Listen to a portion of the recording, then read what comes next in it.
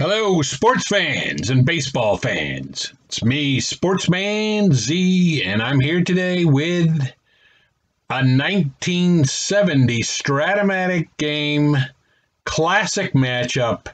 The 1970 New York Yankees, the Bronx Bombers, going up against the Boston Red Sox in Fenway Park. So I will be controlling the Yankees. Even though I hate the Yankees, I'm still going to take them. And the pitchers on the mound today for the Yankees will be Stan Bahnsen. And for the Boston Red Sox, it's going to be Bolin. Two pretty much evenly matched starting pitchers, I think. In 1970, I don't know the exact numbers, but the Yankees won like 93 games. I think they won 93 games. And the Boston Red Sox won, I believe, something on the order of 86 or 87 games. So it's going to be an evenly matched game. You can expect a good one. The date that we're going to play this on is June 8th. I don't really know if they ever really did play on June 8th of 1970.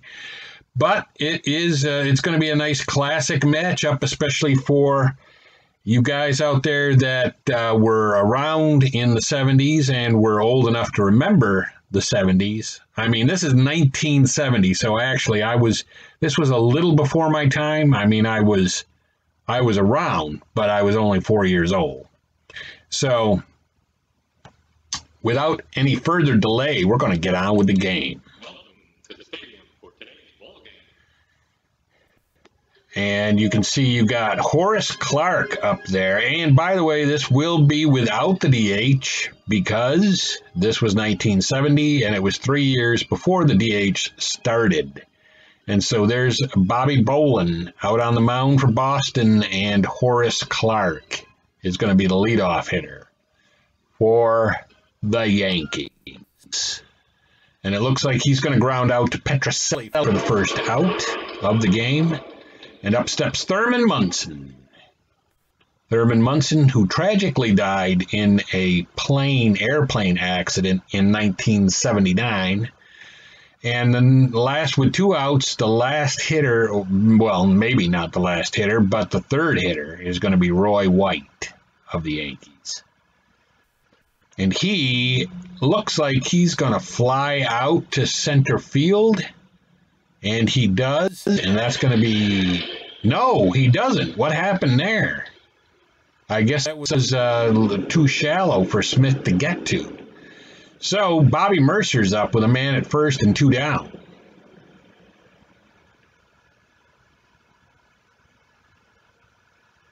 And he gets on. Well, that brings up Danny Cater. Danny Cater, who apparently used to be a Red Sox because he's got a Red Sox hat on in his photo, and he is going deep to the wall. That might get a run in. I'm going to say send the runner, 114, yeah. I'm going to even send the trailing runner. I mean, what the heck? Playing with, yeah, nice. So 2 runs come in on that, and Cater goes to third base, and that brings up Kurt Blefary.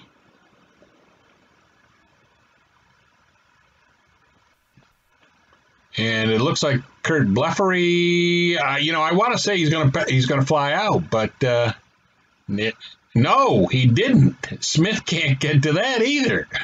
I don't know. The Red Sox may have to replace their center fielder. But anyway, you got Gene Michael. The stick is up with Blefary up at second base. Already 3 runs in for the Yankees. And again, I'm not even going to care to speculate whether Smith is going to get this ball. And he did. So Mike Andrews will be leading off for the Red Sox against Stan Bahnsen. But the Yankees scored a big 3 spot there in the first inning, and Reggie Smith is up. Is he the center fielder? Yeah. Might want to pinch hit for him and get him out of the game. And that brings up the Yastrzemski with 2 down. And that's going to be a line out to Clark. And the Yankees are back up here in the top of the second with Jerry Kennedy up against Bobby Bolin. And he is going to, looks like, ground out to Yaz for the first out. Stan Bahnsen up.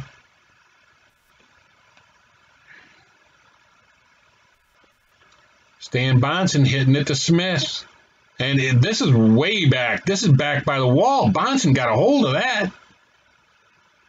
My gosh, Bahnsen has a double. And Horace Clark is up. 1 out, second, and that's Bahnsen, and that's going to be a hit, and they're going to hold him. We're going to hold him. It's a running 1-10. I don't want to risk that with only 1 out in the inning, and Thurman Munson up. Thurman Munson was a good hitter, especially for a catcher, but that's going to be 2 down, and up steps Roy Wheat. Storied history between these two teams, going all the way back to the trade of Babe Ruth from the Red Sox to the Yankees. So the Yankees come away with nothing. Our Yankees come away with nothing in the second inning. We go to the bottom of the second. And Tony Conigliaro up.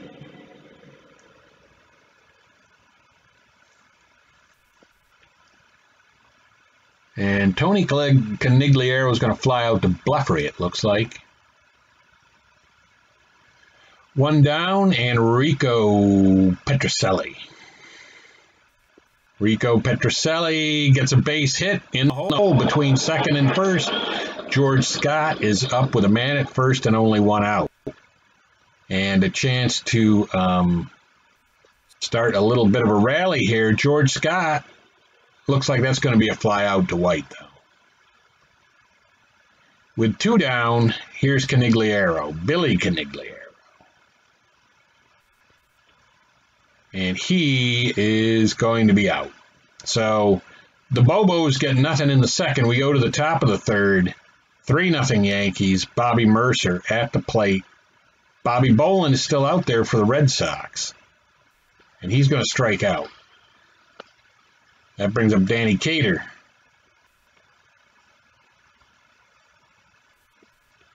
Danny Cater hitting the ball back to Conigliaro, and that's going to be an out.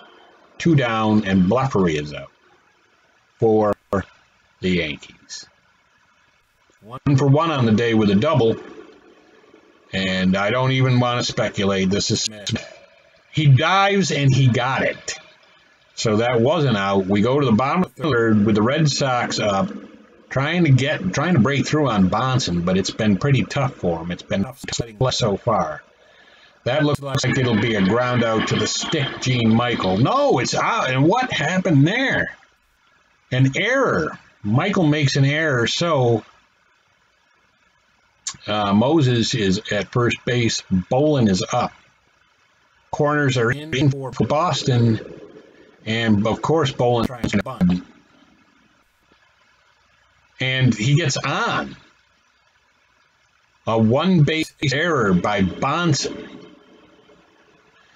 So, with Bolin and Moses aboard, you got Mike Andrews up. The Red Sox, you have to feel they've got to break through and get something right here. I mean, if they don't get something here, it's going to be, well, that might be a home run by Mike Andrews right now, let me just tell you. And a tie game. And it is. So the Red Sox tie the game. Mike Andrews hits a 3-run home run, a key error by Bahnsen, allowing one of those 3 runs to come across. We have ourselves a ball game with a line out to Clark by Reggie Smith. That brings up Yaz with 1 down. 3 runs already in. And he's going to hit it. He looks like he's going to go shopping at the gap. And yes, it is. It is in the gap. And so Yastrzemski's up at second with 1 down and Conigliaro up. These Red Sox, pesky Red Sox. And if you know, my history with doing these one-off games, I never am the winning manager. Almost never. I mean, I think it happened once. So a run does come across, another run comes across for Boston, and now they have a 4-3 lead with Rico Petrocelli. And Rico Petrocelli is going to get a base hit. So I may have to go out and get Bahnsen pretty soon. George Scott is up at the plate, and he strikes out. So it's 4-3. We go to the top of the fourth inning. It looks like maybe the Red Sox faith in Bolin was rewarded by the fact that they were able to not only come back but go ahead.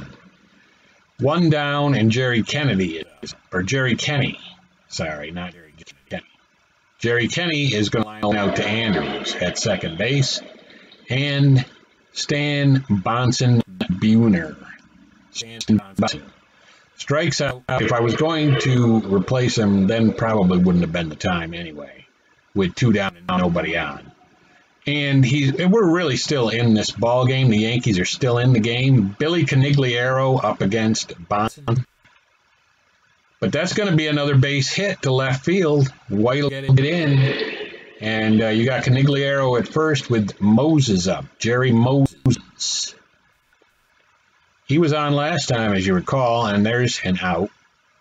And but it's a fielder's choice, moving Conigliaro to second. Bolin is up at the plate. Of course, you're going to stick with him because he's settled down since that bad first inning that he had. And it wasn't really even totally all his fault, as there was an error in the first inning. And Mike Andrews is up, the man who hit a 3-run homer for Boston today. And he's going to walk. So there's runners at the corners, 2 down. Reggie Smith up. Bond needs to get him, and he doesn't. It's a base hit to left field. White gets it in, and there's 2 runners on, 2 out, and a run for the Yankees.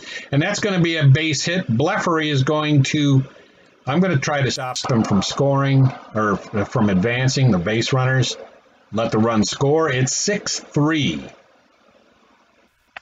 6-3, and there is a deep ball, and I was just thinking maybe I should bring in relief, and I'm probably a little 1 batter too late. Well, oh no, it's a foul ball. Okay, all right, so the stick makes the play, but Boston does have a 6-3 lead, so you can bet you're not going to see Bahnsen anymore. Horace Clarke is up for the Yankees.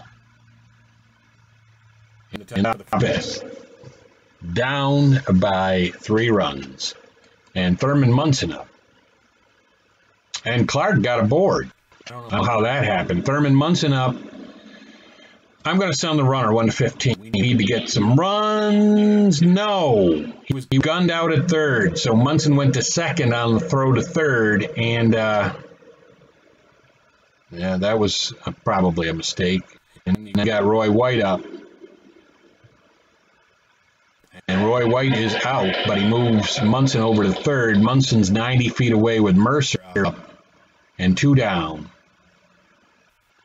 And that's going to be a ground out. And that was probably a bad decision by myself. And we are going to replace Bahnsen right now. And I'm going to replace him with, let's see. Who do we want to replace him with? I'm going to say with, well, what is this guy's name? Wazlewski. We're going to replace him with Wazlewski.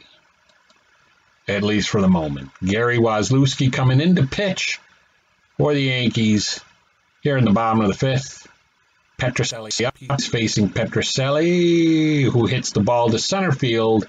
Will Mercer play that one? No, it falls in front of Mercer. Petrocelli is aboard with George Scott up. George Scott, a dangerous hitter, has power. And he's going to hit it right up the middle, right where it came back from. The runners are at first and second for the Red Sox with no outs, and Conigliaro up. Billy Conigliaro. And he is out. And that brings up Jerry Moses with 1 down, runners at first and second for Boston. And that is another hit right up the middle. This Yankee pitching is just falling apart with Bobby Bolin. Let's see if they pinch hit. No! Gonna let Bobby Bolin hit. And that is a strikeout. They struck him out. They let him bat. But, I mean, why not? He's got a 3-run lead, and he's been shut down since the first inning. He's been a shutdown pitcher since the first. Andrews, who had a homer today, and that is a walk. He walks Andrews, and another run comes in, and now the Boston Red Sox have a 7-3 lead, and it looks like my bad luck is going to continue. Another run comes in on a pass ball, so Reggie Smith is up. Reggie Smith still up, and he lines it right up the middle. So now it's just really a free-for-all. There's no way the Yankees are coming back after this. It's 10-3 with Yaz up at the plate. And I did what I could. I mean, Bahnsen, Burner, he just did not do the job. And so Danny Cater is up for the Yankees here in the top of the 6th, down 10-3. The Yankees need 7 runs. So Bolin is obviously still out there, and rightly so. That is a shallow fly, but it's an out. Bleffery is up.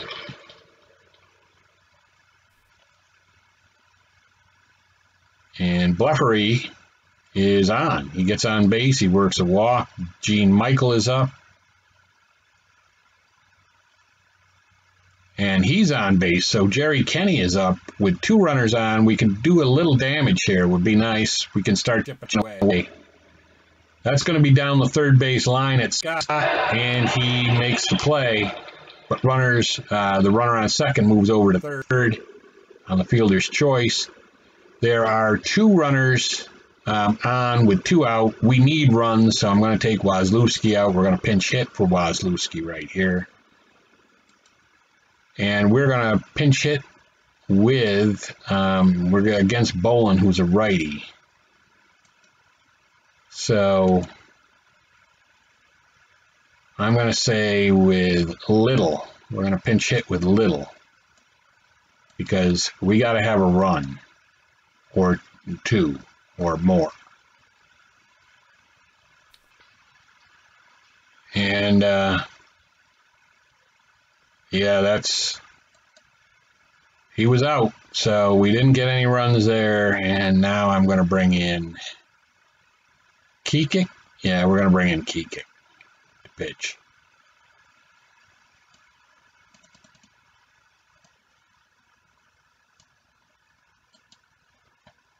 Mike Kekik is on for the Yankees, pitching against Tony Conigliaro to lead off for Boston in the bottom of the 6th with a 10-3 lead. That's going to be an out. Now I know if you're a Boston or Red Sox or a Boston or Yankees fan, you know that these 2 teams, you never really want to count one or the other out, especially here in Fenway Park, but it's not looking good for the Yankees. George Scott is up. And George Scott hits the ball up the middle, and he's out. So the Yankees come to bat top of the 7th. We're down to the last 3 innings for the Yankees, the last 9 outs of the game. And Horace Clarke gets a hold of one. Does he get it in? Does it drop? And it does. So Clarke is on board with no outs, Munson up. Are they going to replace Bolin? You have to ask. No, Bolin to Munson, but he lines out to Petrocelli. And so Roy White is up with 1 down, Clarke at first. And he's going to go shopping at the gap. So that's good news for the Yankees. Runners are at second and third with only 1 out. And Bobby Mercer up. And now they do bring in a new pitcher. And the new pitcher is going to be Cal Kuntz. Cal Kuntz will pitch to Mercer. And he walked him, so the bases are full for the Yankees. They've got a chance to break through here. Danny Cater up at the plate. Down by 7. And that looks like it's going to be a pop out. Pop out to third base. And that brings up Curt Blefary. Everything resting on Curt Blefary for getting a base hit here. And he does get a base hit right up the middle. Does it score 2? It does. And so now it's 10-5. The Yankees are trying to claw their way back with Gene Michael. The stick is up at the plate against Kuntz. And Kuntz looks like he got the man. So, Cal Kuntz gets him out of the inning, but we did score 2 runs. It's 10-5. We're down by 5, but we only have 2 more innings to bat in. Billy Canigliaro leading off against Mike Kekik. And he's out. Jerry Moses is up. And Jerry Moses is going to hit the ball to Mercer for an out. And that brings up John Kennedy. Not Jerry Kenny, but John Kennedy. Not the President of the United States either. And he flies out to Blefary. So, with that, we're going to the top of the 8th. We're down to our last 6 outs. Jerry Kenny is up against Cal Kuntz, who's still out there. Still has a little gas in the tank, you have to imagine. But he lines out to Andrews. 1 down, and Kekik is up. I'm going to let him hit. I don't know why, but I did. I just hit the button. And he is out. 2 down, and Horace Clarke, who is 3 for 4 on the day. Horace Clarke trying to take the Yankees on his back, not working real well. And that's a ground out, so it probably didn't matter that I had Kekik bat anyway. And he's out there for his 3rd inning of work. And that's going to be a shallow fly to center. And he makes the play. Reggie Smith is up. And Reggie Smith is going to ground out. That's 2 down. And Yaz is up. He's 2 for 4 with a double on the day.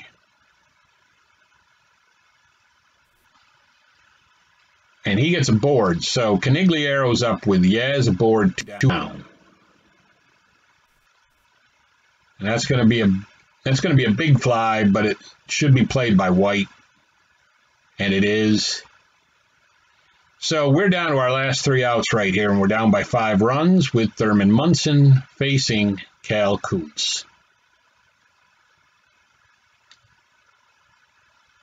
And he gets a board. Roy White is up.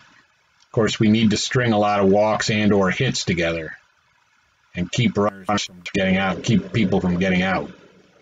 That's going to be a fly out, though, probably to Canigliaro. And it is. Mercer is up at the plate. And Mercer's going to pop out to 3rd. And that brings up Danny Cater. Danny Cater looks like he's grounding Petrocelli to end the game. And he does. And so let's go get the box score. So there's your box score with the Red Sox beating the Yankees 10-5 in Fenway Park. Stan Bahnsen with the loss. He went 4 innings, allowed 7 hits and 3 earned runs. And Bobby Bolin got the win. He went 6 1/3, allowed 8 hits and 5 earned runs. So not a good performance for him in his 114 pitches, but it was good enough on this day to beat the Yankees, the hated Yankees. And that's going to be it for me, Sportsman Z, Bob Zolke, signing off.